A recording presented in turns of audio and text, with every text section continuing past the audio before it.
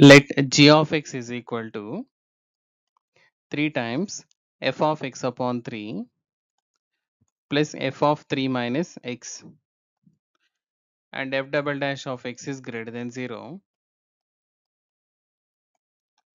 for every x belongs to 0 to 3, and g is increasing, sorry, g is decreasing in 0 to alpha and increasing in alpha to 3. Then what is 8 times alpha?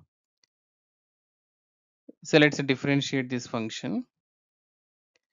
G dash of x is equal to 3 times f dash of x by 3 into differentiation of x by 3 is 1 by 3 plus differentiation of f of 3 minus x is f dash of 3 minus x into differentiation of 3 minus x is minus 1. So which we can write it as f dash of x by 3 minus f dash of 3 minus x. This is g dash of x.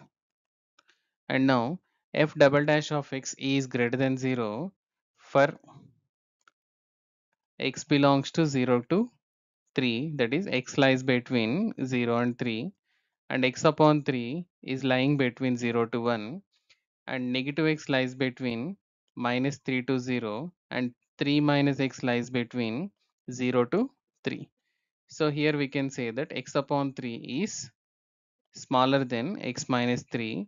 So definitely, since f double dash of x is greater than 0, we can say that f dash of x is increasing. If f dash of x is increasing for x by 3 is less than x minus 3, so we can write f dash of x upon 3 is less than f dash of x minus 3, sorry, 3 minus x.